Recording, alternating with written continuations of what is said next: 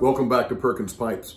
You may remember a few episodes ago, I showed you some estate pipes that a friend of mine had managed to acquire and simply gave me. Needed to go through a little bit of restoration, and that project is done. So let me take you through a few of the steps of the restoration, and then we'll take a look at the final product, which is sitting right back here. Well, with what you see before you, it must be time to do a little bit of pipe restoration. You may recall in a previous video, a friend had gifted me some estate pipes. And so we're going to do some restoration with these guys. And the first thing we're going to start off with, we're going to start off with the bowls. So I'm going to remove the stems here. And we're going to do the alcohol and salt, kosher salt soak. I'm going to let these soak overnight. And we're also going to get started on some of the stem restoration as well. So here we go. So the first thing we want to do with the bowls is to do a little bit of reaming. So we're going to get the reamer set out here.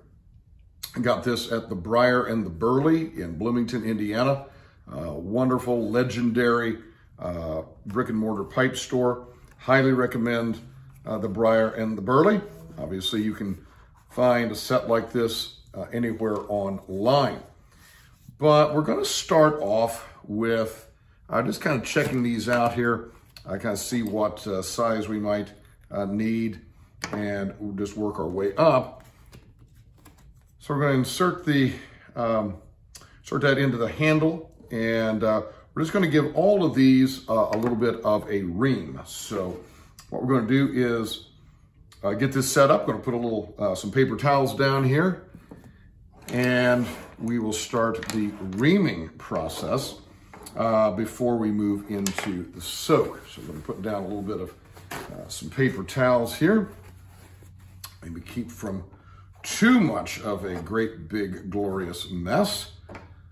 But then again, mess is kind of fun, right? Mess is a little bit part of it here. So we're just going to do a light reaming here, not wanting to go too far. Obviously, we're just loosening up some of that cake, and yeah, we're just going to do that. And with each one, going to work our way up to the larger pieces here. So just giving that a little bit of a, yeah, you can see some stuff coming out of there. And really, as I've looked at these are in pretty good shape. Now this guy needs a little bit more work here. So anyhow, we'll keep doing this, and then we'll show you the alcohol and salt soak. So as you can see, that brought out quite a bit of gunk, right? Got some of the cake out of there, and of course you don't want to ream so deeply that you go down to the wood. So I'm going to take this guy now and throw this away. And so now what we want to do is we're going to fill the bowls with this kosher salt. And there's lots of videos out there about doing this, why kosher salt is the best, but it really just helps to soak up anything. So all I'm doing is filling this bowl up with kosher salt. And we're going to fill that all the way up. Just a little bit of room there at the top. Any alcohol of choice. A lot of guys like just to use vodka, something without a flavor. Didn't have any vodka on hand. I don't mind that there's a little bit of some whiskey here. So we're just going to fill that guy up. Oh, before we get started with that, good thing I just remembered. The other piece is you don't want everything just come running out here. So what we're going to do is take a Q-tip. And all I did was have some plastic here. We're just going to wrap that up in plastic. Actually going to kind of fold that up. Really just cut up a plastic baggie is all that I did there. I'm going to just fold that up nice like that. And then we're going to wrap that Q-tip up there. And then we're just going to put that, here into the shank and really get that in there tight so that nothing comes running out. Okay, so that's what we're looking to do there. Then, so we got that in there snugly. Actually, you know what? Let's unfold that just a touch, shall we? Let's unfold that just a touch. We got a little bit too much thickness there. So now we'll be a little bit better. And we're just going to put that into the shank. There we go. And then we're just going to pour this a little bit of alcohol in here. We're going to fill that up.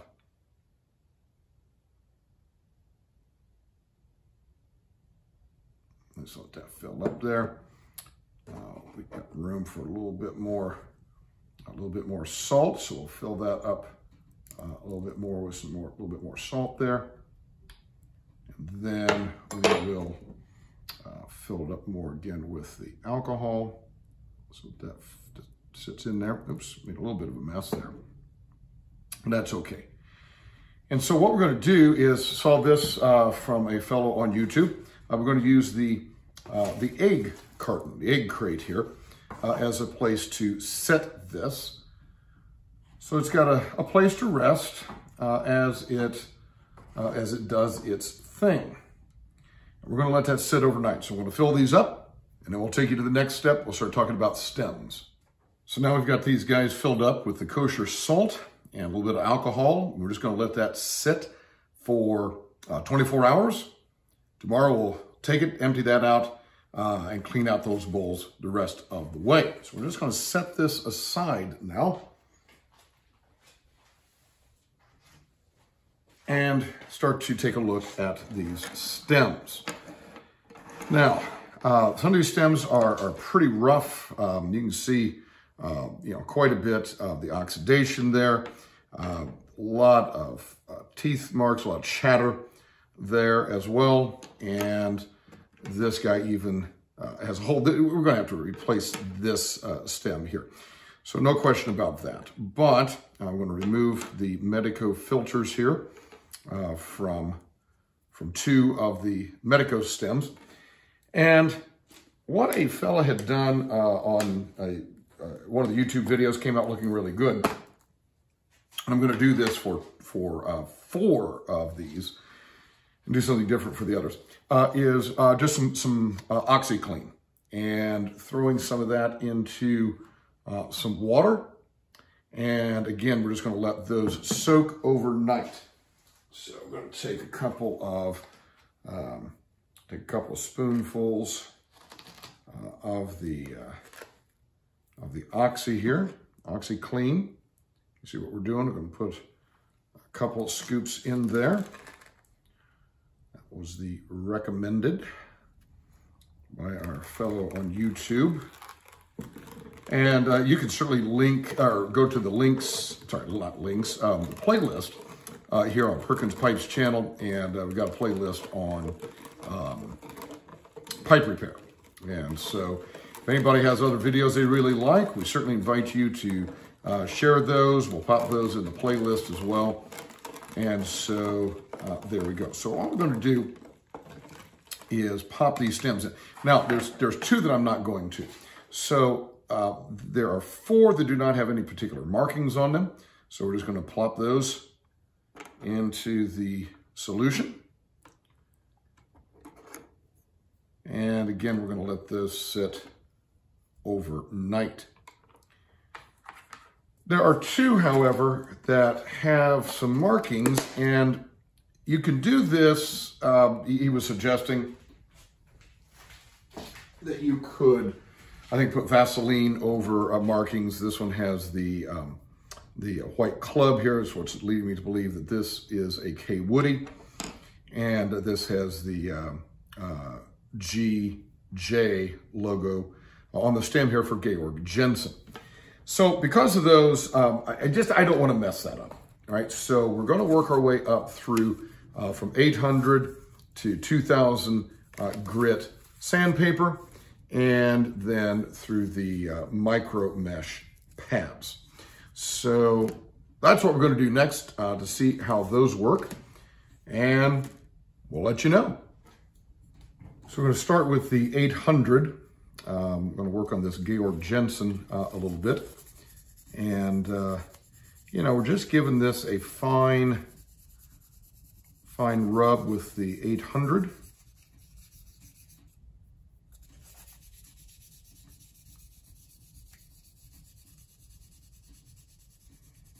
See if we can get some of that oxidation off there.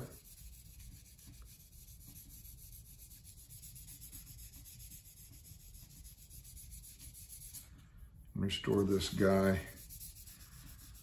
Maybe something close to his original look. Yeah, you can definitely see stuff coming off here.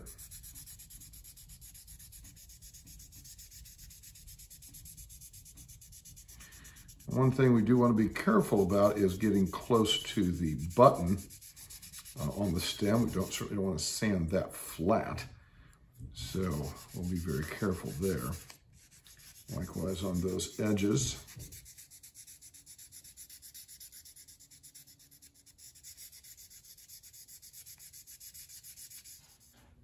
So here we are after 24 hours of letting these bowls sit with the alcohol and kosher salt. And as we can see, that has really soaked up a lot of the gunk. It's even soaked up in through the shank here. So we're going to, really what I'm going to do is just take this out and kind of clean out the gunk. I'm going to use just a pipe tool here, clean out the gunk. And then we're going to just use regular pipe cleaners and clean these as you would ordinarily clean your pipes. So really, we're just going to do that. See what this looks like as we clean out the soaked up salt. And we'll kind of set this off to the side here and just kind of see here, this comes right out. And you can see that the salt, if you look at that, there is kind of this brownish color. It is certainly soaked up the nastiness. And so get all that out of there. And so that it's done a nice job, and it's done what it's supposed to do. And so obviously I don't need to really go through and show you all of that right now, but you know, I will do that with the rest of those. Now, when it came to the stems, I had said that there were the two that I was going to do just with the sandpaper and the sanding pads. And that was these two. And I decided not to. I decided after a little bit of that, I was like, man, this is quite frankly too much work. So I decided to soak them up to, but not including the area around, like this one has the white club on there that I believe is the Kaywoodie, and then this has the mark of the Georg Jensen. So I just kind of hung those in the bowl. I will go ahead and do the sanding around that part. I just didn't want to do the whole thing after I kind of got into it. I decided I didn't want to do that. So here we go. And wow, you can see that just pulling these out of this mixture has certainly cleaned them up. And now this guy still, I don't know. I'm not sure what's going on here. I may have to do some more work on that fellow. Maybe that was that color originally. I don't know. I don't think so. So let's just kind of wipe this off and kind of see what we're looking at here. May still need to do a little polishing. May still need to do a little bit of sanding and so forth. Obviously want to hit it with a little something to polish it up. But boy, that already is, at least this one, is looking much better than it was. Same thing really here for this Georg Jensen. Got both of these Medicos look pretty good. These are the two Medicos, two Medico stems. So they look pretty good. Now this is the guy that has the bite mark all the way through it. And let's say something about this here. Maybe here in a little bit or another day or so. I've got an idea that I want to try with this stem. So we'll talk to you about that later. And this was the, this is interesting. This is interesting. So this was the stem from the Savinelli. And boy, that still looks kind of like an army green, olive green there.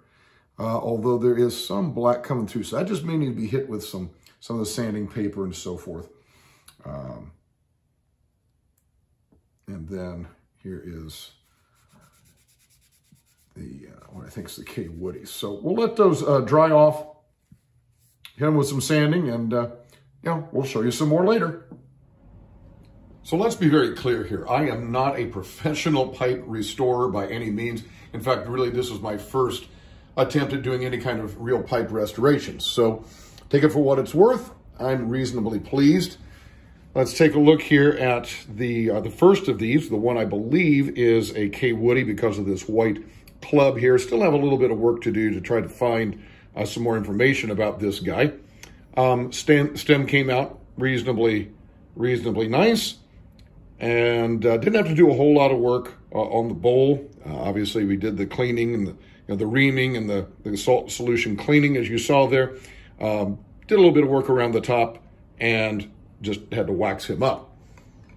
The next guy is the first of the two Medico pipes. And I wasn't able to get out all of the chatter on the stem. Tried the heat treatment for that, and I don't know, it's certainly good enough to smoke. Again, got the stem looking pretty nice. Had to do a little bit of more work around the bowl there, a little bit of some sanding, but again, got him looking pretty nice, certainly ready to smoke. The second of the two Medicos is this guy, and again, the stem, you can just kind of see there, definitely still has some chatter to it. Just that it is what it is. This one I did have to do a little bit more work around the bowl. I had to do a little bit more sanding. I actually did a little bit of some staining.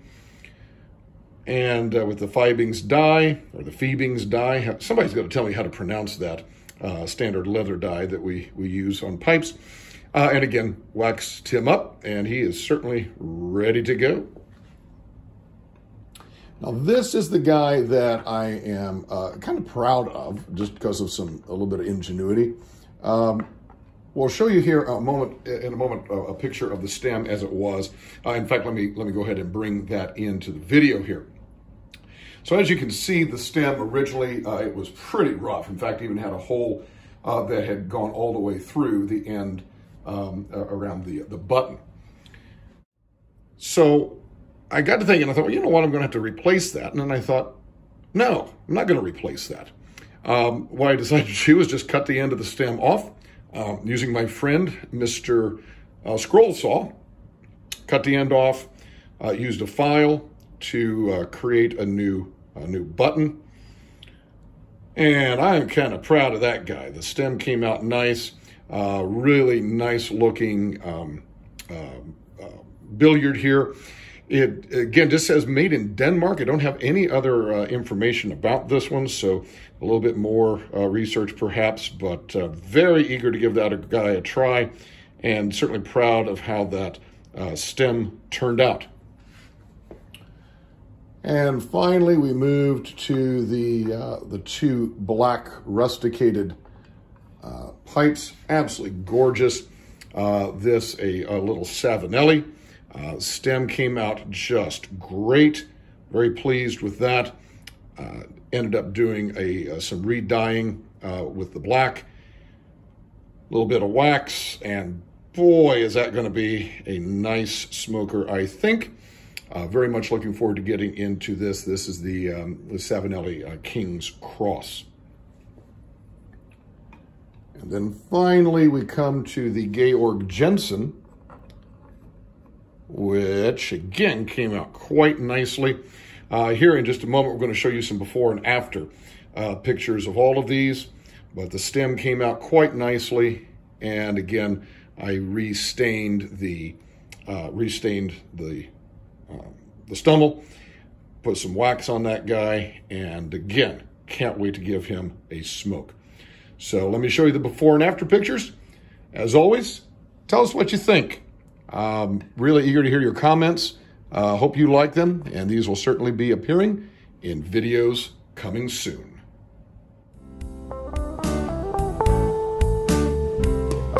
There was a man who walked the earth, diesel and dust, feet in the dirt. He showed us love, he showed us light, he showed the way, he was alive. Follow me, he's calling, for today is the day. Follow me, he's calling, there is no other way.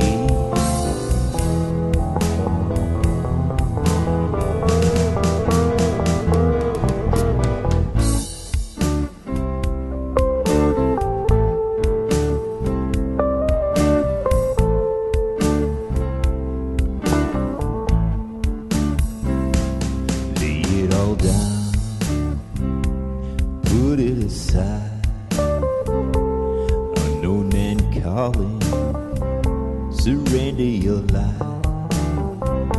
Material things don't count for much, health and well-being, safety and such. Follow me, he's calling, for today is the day.